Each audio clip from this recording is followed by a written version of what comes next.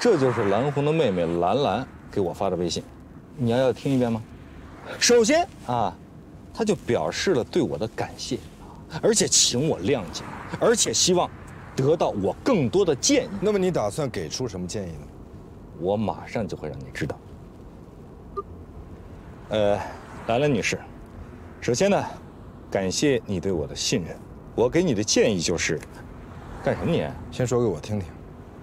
我为什么要向你汇报啊？我为什么要向你汇报？我为什么要向你汇报？那你的意思是，从今以后咱俩各干各的，谁都不管谁？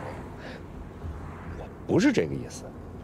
咱俩是搭档，我应该知道你要干什么，但是你也可以知道我要怎么做。好，既然你不愿意让我知道，请便吧。我没有说不愿意让你，我不想知道了，但是请你给他发文字，不要让我听见。你必须听。我不想听，不感兴趣。我不管你感不感兴趣啊，这是工作。我们俩在同一条船上，我们要同舟共济。你听着啊，我给他的建议就是：首先要想方设法找到孙浩瀚所在的医院，然后直接过去。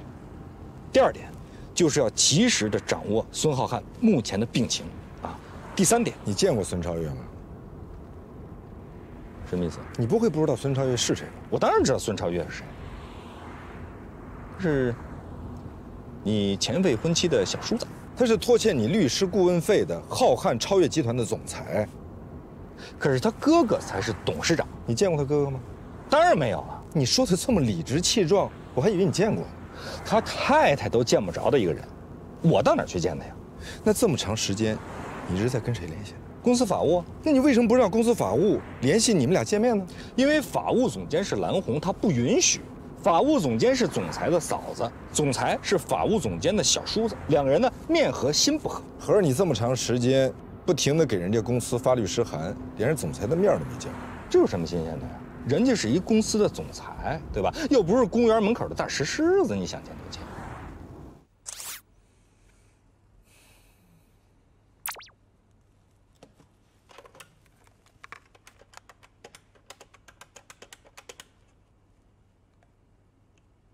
喂，丽娜。喂，现在说话方便吗？何塞律师在我车上，你说。孙超越最近半年的日程都是满的，但是我知道他每周的今天刚好打网球。我跟他的网球私教刚好认识，他是极客上网球俱乐部的红人教练。太好了，那麻烦你跟你的私教说一声，也帮我约一下场地。刚巧今天我也想去打一场。已经约好了，今天晚上6点半到8点半你们会碰到，待会儿我就把地址发给你。谢谢。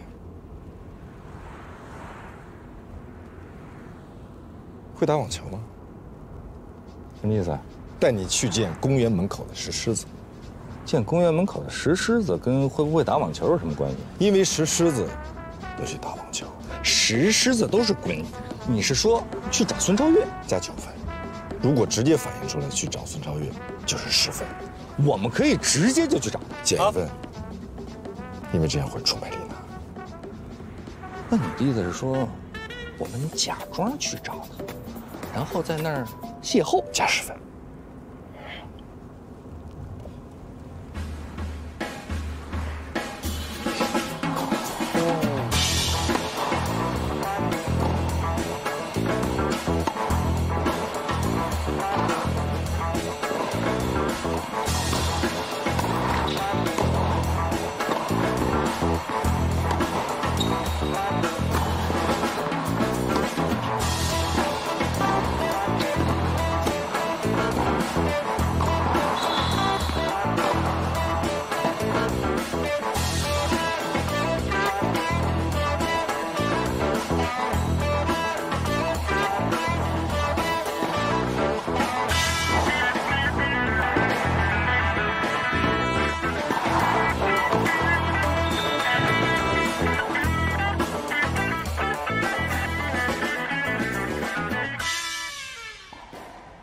哎，孙总，幸会啊。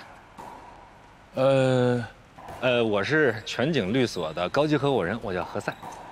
我们之前认识吗？我替你们公司打赢过官司。我们公司啊，从来没有输过任何官司。是这个史上汽车赔偿最高额的那个案子，神反转的那个1650万的。不好意思啊，我们也不认识，各玩各的。怎么了？啊，没事，我们接着打我们的。我们俩打一局吧。如果你赢，你原本该付我们的1650万法律顾问费，我们可以不要了。我赢，你们就必须履约。那你可惨了，你大概不知道我们孙总这是专业级的吧？你现在反悔还来得及哦。我要是不跟我哥做生意呢，没准啊，我现在靠这吃饭。巧了，我也是，本来我也是可以靠网球为生的，但是后来不幸学了法律，只能靠打官司为生了。君子一言，驷马难追，一言为定。不是，哎，什么一言为定？我友谊第一，比赛第二啊！哎，他们要不履约的话，咱可以告他，一告就一个准儿。咱别这么意气用事，行不行？坐下，等着收钱吧。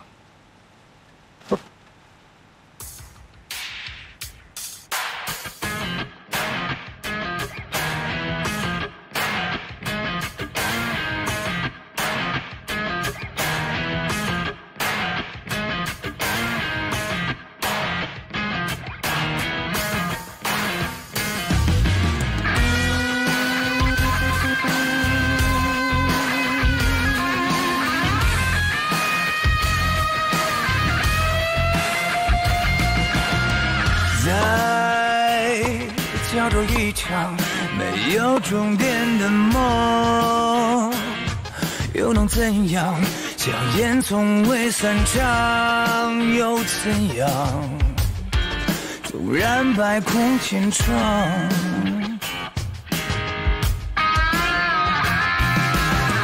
他全力对抗，理论逻辑思想。相互碰撞，字典形容公平，让证据揭开最后真相。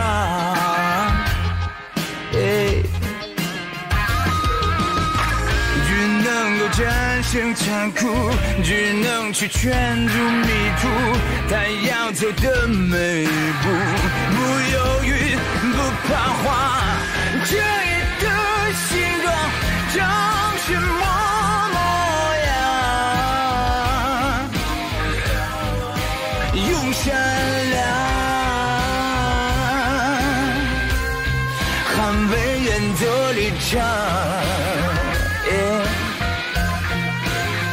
多滚烫，燃烧的理想，冷调与锋芒。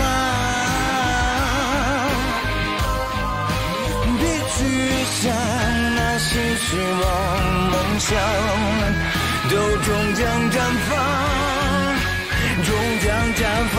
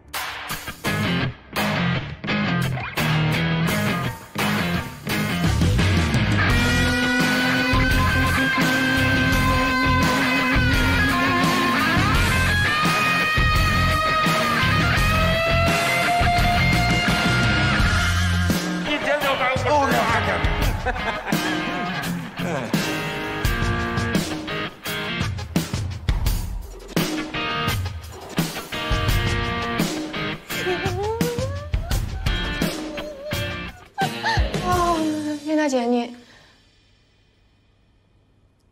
办公室体操，有助于颈椎、腰椎，防止劳损。啊，有空我教你啊。啊，我先上个洗手间。你上来我教你。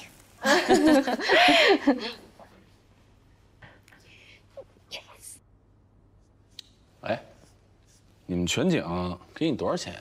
我们律所采取密薪制，薪酬保密。我的意思是说呢，要不然这样得了，你呢来我们浩瀚超越，全景给你多少钱呀？我乘以2。你们有法务总监，众所周知，是你们董事长太太。女人呢如衣服，兄弟呀才亲如手足呢。我哥呢肯定听我的。听你的，他也是董事长，在法律层面上来讲，董事长说了更算一些。我哥现在呢病得连他自己是谁啊都不知道了。说真的啊，说认真的，考虑考虑。这事儿呢，以后真是我说了算。那就等你到说了算的时候。不是，现在也是我说了算。那之前的钱为什么不付呢？哎，1650万对于我们来说真不是什么大数目。不是什么大数目，为什么拖到现在还不付？董事长太太趁着董事长病重的时候让他签的这个，这事我问过律师了啊，在法律层面上，这没有任何的法律效力。哎，这人要言而有信啊！你刚才可是输了。打个赌，你那么认真干嘛？玩笑而已嘛。君无戏言。我又不是君，我就是一个小总裁。总裁是干嘛的呀？那就得学会啊灵动。灵动呢是一种商业品格。要是没有这种灵活的商业品格，那怎么当老板呀？你现在还不是老板呢啊！你们董事长叫孙浩瀚。你们挺默契。当然，我们是搭档。啊，搭档，那你们俩谁听谁的呀？我们步调一致，配合完美。你俩怎么不去说相声呢？哎，我跟你说，你不能说话不算数啊！你刚才输了可是。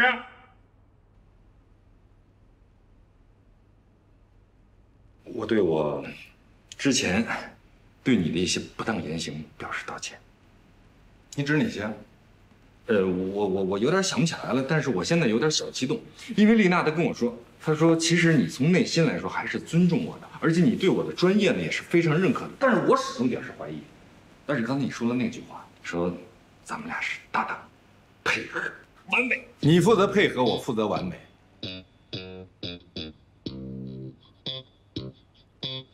我在车里等你。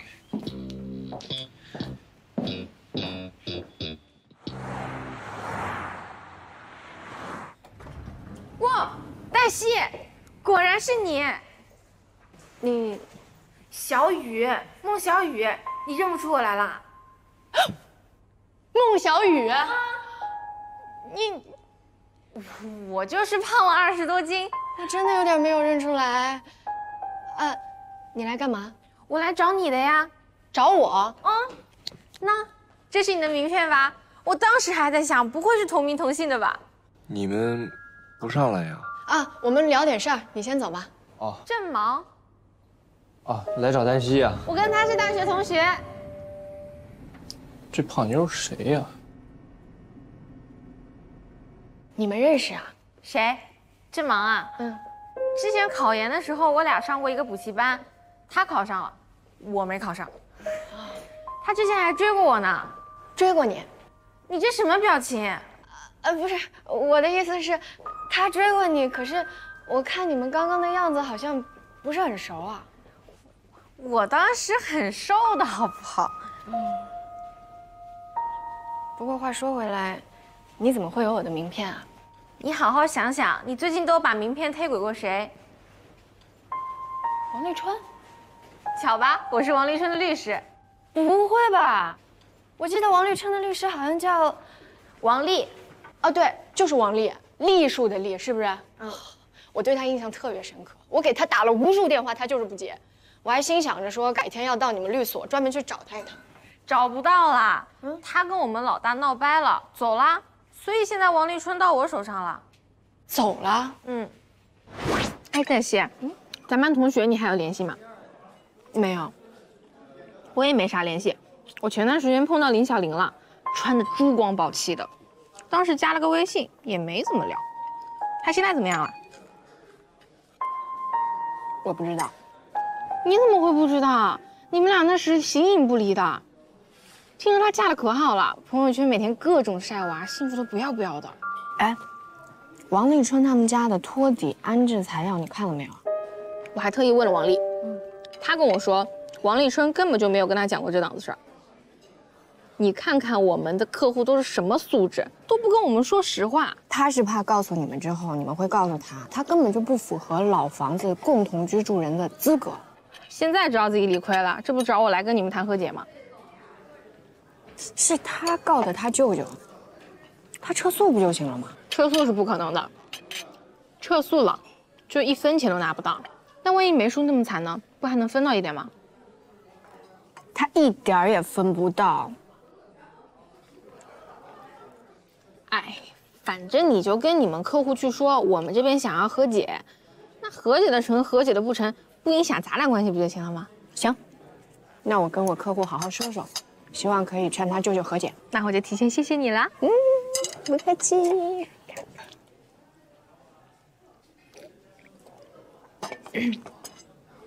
对了，黛西，我听说你们主任酒后无德。如果真的有这个事儿，他怎么可能还会是我们所的主任嘛？我听说给人家女的好多钱呢。你听谁说的？我们所的王丽啊。啊，现在已经不是我们所的了，刚走。他是怎么知道的？他当然知道了。他现在跟顾杰是合伙人，俩人要一起开个新律所，轮流当主任。这世界可真小。哎，黛西，顾杰他人怎么样？我跟他接触的不多。啊，他还跟我说让我去他们那儿，说准备给我介绍个大客户。我觉得他说的话吧，你最好还是打点折扣。我这不也担心嘛，所以来问问你，看他们靠不靠谱。那他有没有跟你说是哪个客户啊？光瑞。不可能，光瑞是罗宾的客户。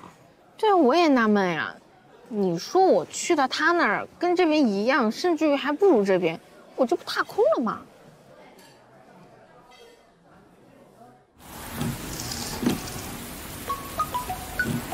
喂，喂，罗老师，我有急事儿跟您说。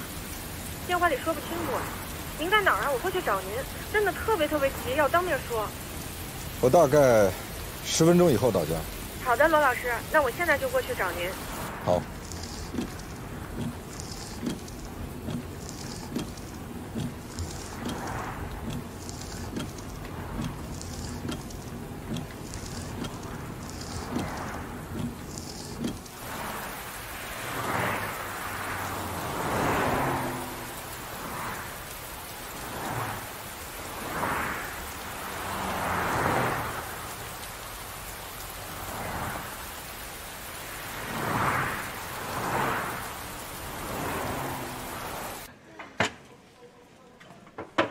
谢谢。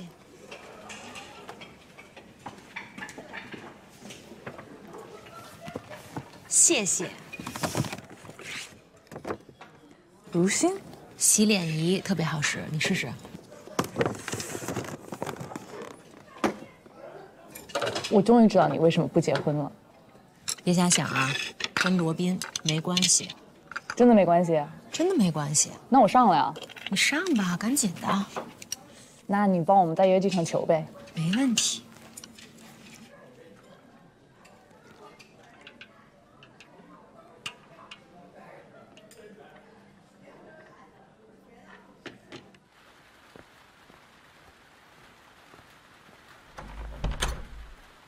罗老师，进来。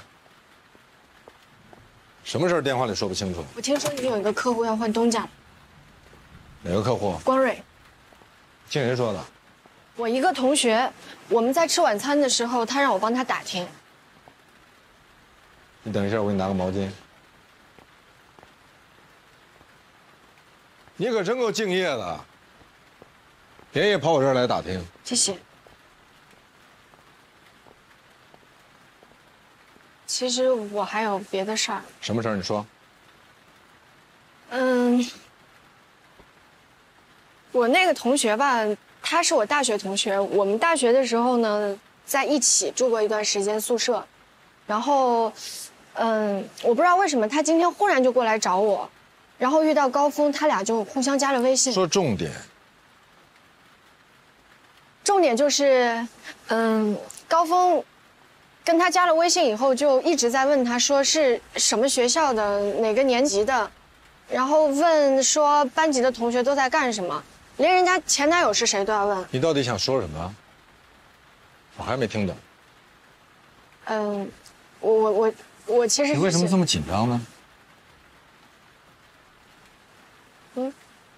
你是怕他会说出来你没有学历，没毕业。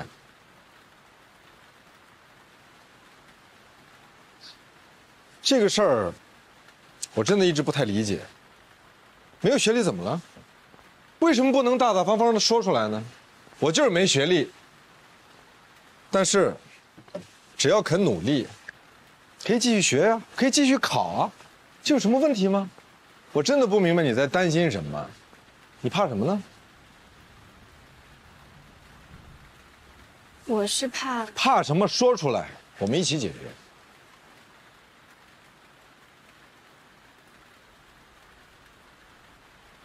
我是怕，如果他们知道我没有学历，那又怎么样呢？怕他们嘲笑你，歧视你，说黛西没有学历还在我们这儿混，这是什么？滥竽充数，鱼目混珠。他居然瞒着我们这么大一个事情。我不是怕这些。那你怕什么呢？我是怕我以后不能跟你一起工作了。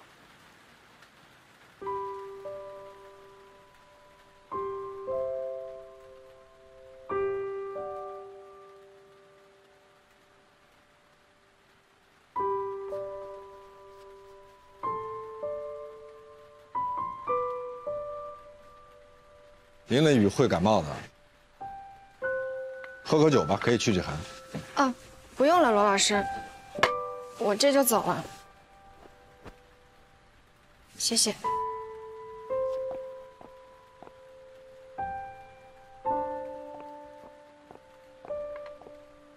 你等一下。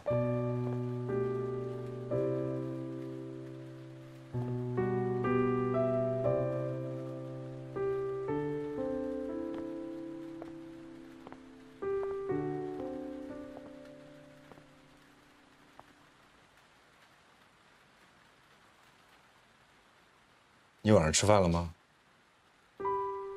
我吃了。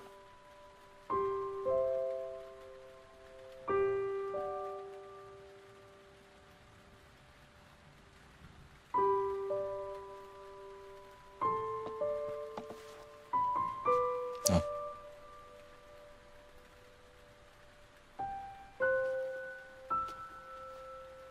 谢谢。到家以后给我发个微信。好。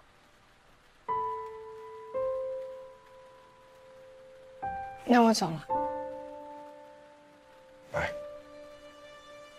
拜。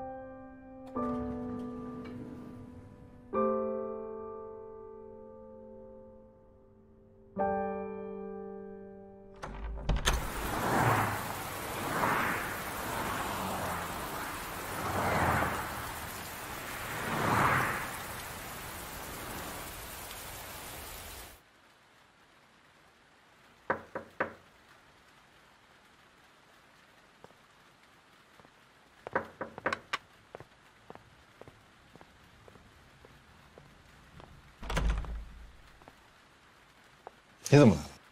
有件事儿，我觉得电话里不知道该怎么跟你说，所以我就过来了。我觉得亲自跟你说比较好。出什么事儿了？南红老公走了。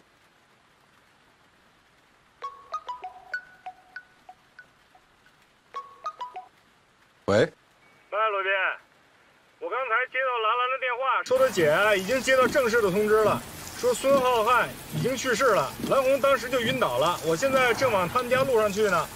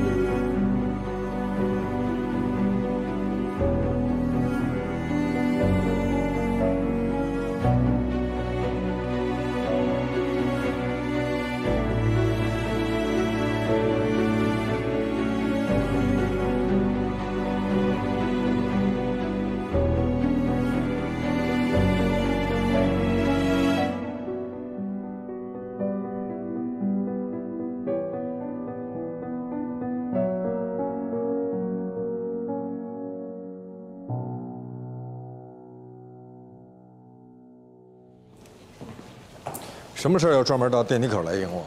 封印今天脸色不太好，那他肯定是又听到关于他的流言蜚语了。他一来就问我你今天有什么安排。他不会占用我一整天的时间吧？反正他让我把你今天的安排都取消或者给黛西。黛西呢？他还没有来。我都到了，我的助理还没来。他可能是去。他一来就告诉他来找我。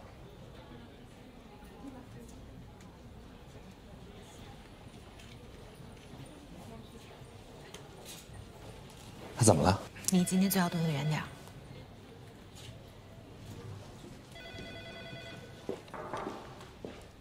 啊，来。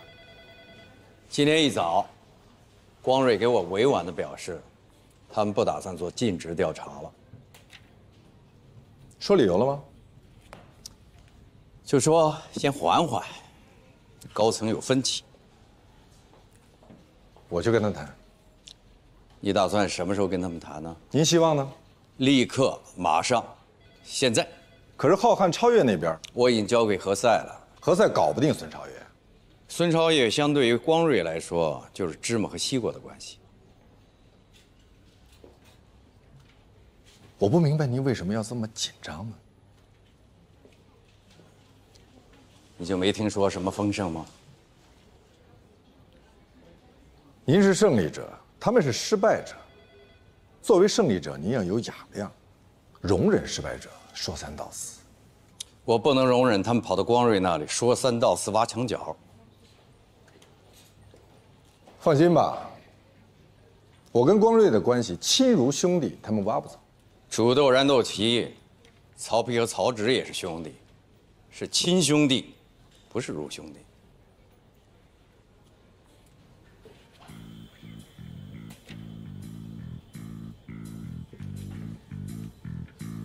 帮我约一下光瑞，看中午能不能一起吃个饭。如果他说中午已经约出去了怎么办？你最好直接去他办公室，别约饭。那你问一下。他在，我已经问过了，他一天都在。谢谢，麻烦帮我跟我司机说一声。车已经在楼下等你了。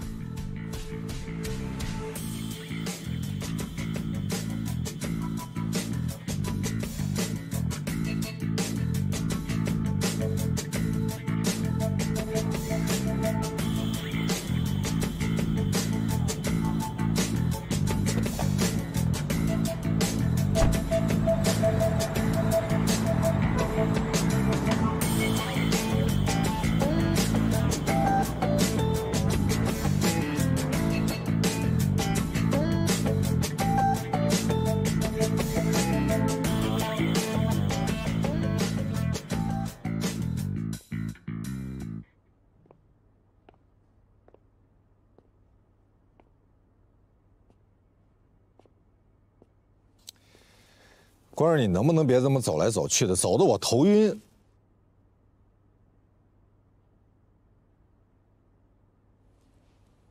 咱们是多年的兄弟，有什么话你跟我直说。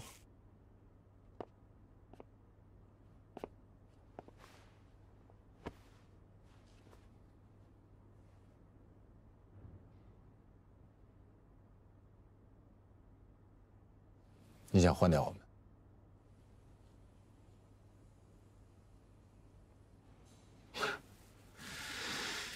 行。昨天有人跟我说，我还不信，我还觉得完全不可能。我不是不相信你，那是因为什么？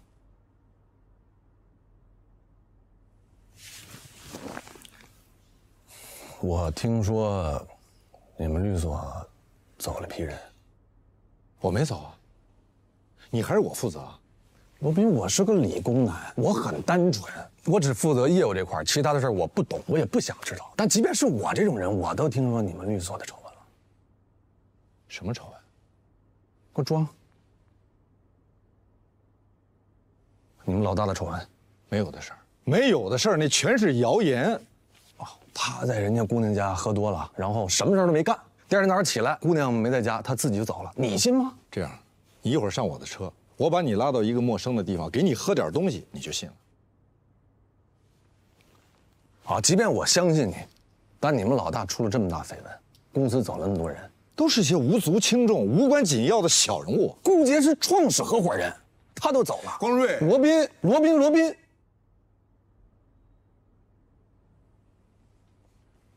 我得考虑其他方案。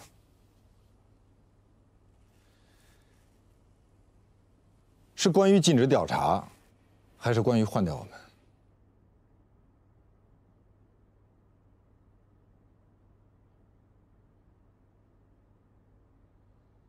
对不起。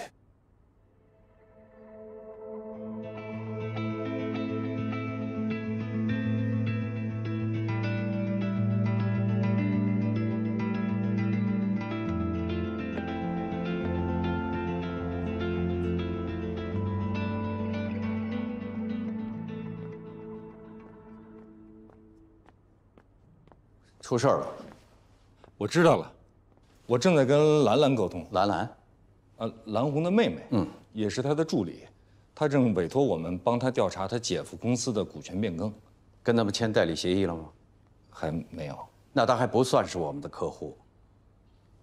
不管他是不是我们的客户，我们必须优先。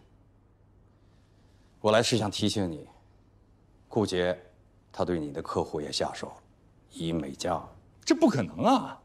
我们昨天晚上还在沟通续约的细节。如果没有99%以上的把握，我是不会站在这儿和你说这些的。为什么不是100%呢？如果是100%，我也没有必要站在这儿了。你必须说服你的客户和我们继续续约，虽说只有1%的希望。我一定会付出100%的努力。我在阵地战。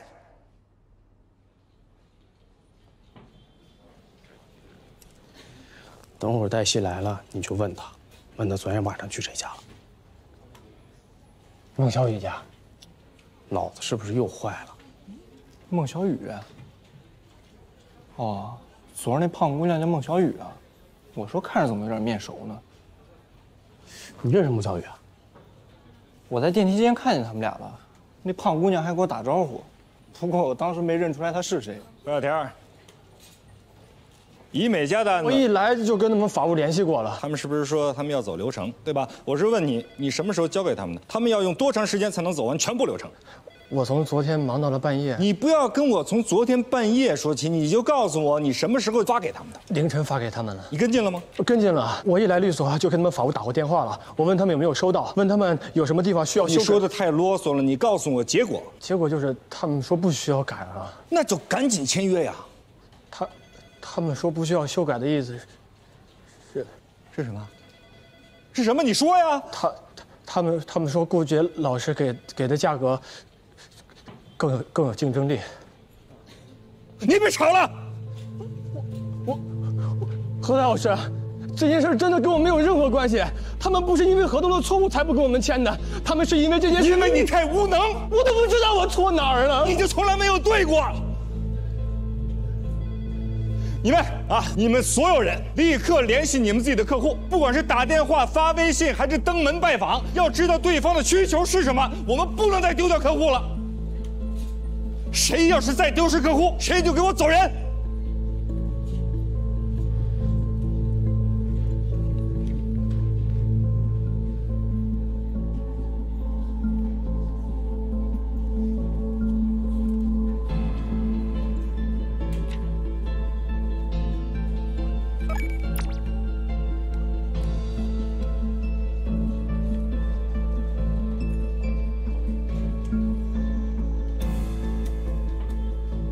等一下罗宾回来，让罗宾再去跟他说说。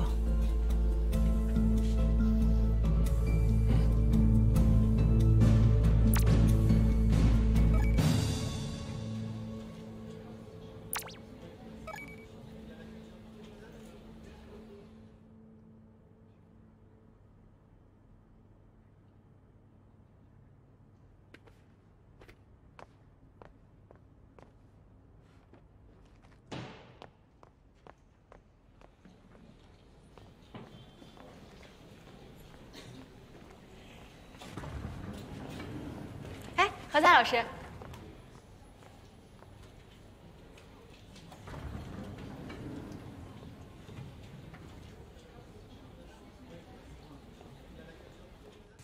早上好。怎么了这是？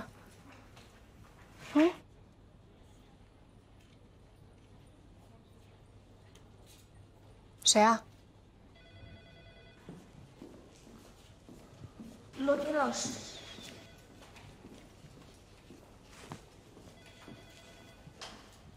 你老大出去了一趟，回来的时候比走的时候脸色还难看。哎，你躲着点啊！拦都拦不住。哼，你知道人家什么关系啊？